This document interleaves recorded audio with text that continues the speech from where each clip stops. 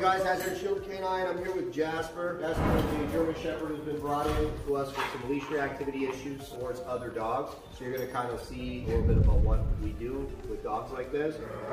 I'm going to demonstrate exactly what a lot of people do.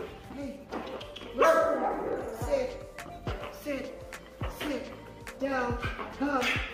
And none of that bullshit works. I'm going to take Jasper through the basics and I'm going to show you a little bit about how we work these guys. The loose leash walking, and there's a reason I do it. I want to see dogs just like Jasper, super supple on the leash, super easy on the leash, that reacts to information on the leash, that pays attention to the handler, and that's easy on the leash. So we have that. The next thing, good experiences are really important, guys, because I don't avoid with reactive dogs other dogs, because I also want the dog to have good experiences. So that we don't just keep the dog in the backyard, we actually get the dog out and about in public, and we make sure the dog understands that he has an obligation to maintain these behaviors even under the highest levels of distraction. If your training is only good in one place, it's useless.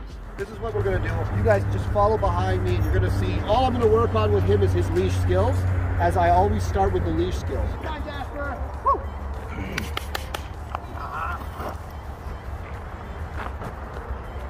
Come on. Yes. Oh, you're so good. I'm going to start tapping him with the e-collar for every command on the low level. Good. Sit. Sit. Sit. Good.